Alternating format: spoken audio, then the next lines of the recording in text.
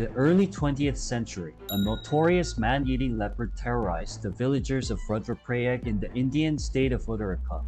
The leopard was responsible for killing over 125 people, and the local authorities tried everything to stop the deadly animal.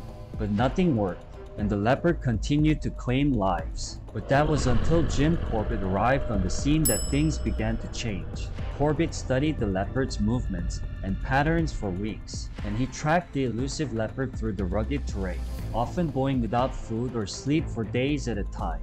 Finally, one evening, Corbett spotted the leopard on a hilltop.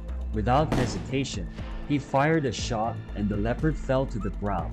The villagers of Rudraprayag rejoiced, but Corbett didn't see himself as a hero. He believed that hunting man-eating animals was a necessary evil to protect the people who lived in the region. Thanks for watching Species 101.